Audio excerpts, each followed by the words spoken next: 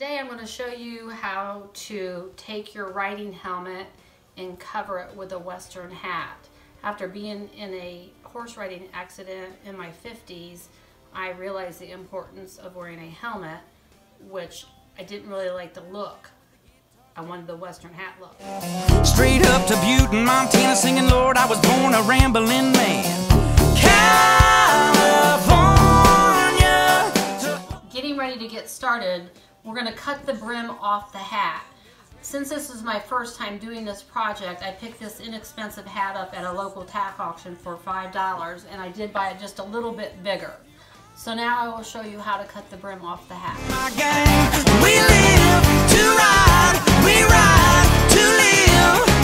Me and my gang, jump on that train, grab hold of them reins.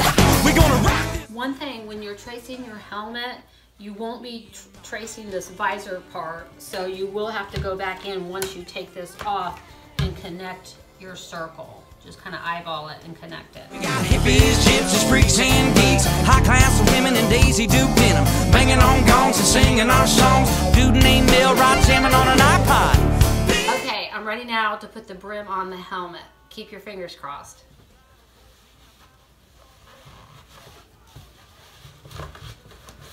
It takes a little force, but it is going on. Now that I've taped the brim on the helmet, it's time to put your hat band on. Now, I just went to like Hobby Lobby. I bought some of this stretchy material. You could go with something like that, or you could even use an old belt.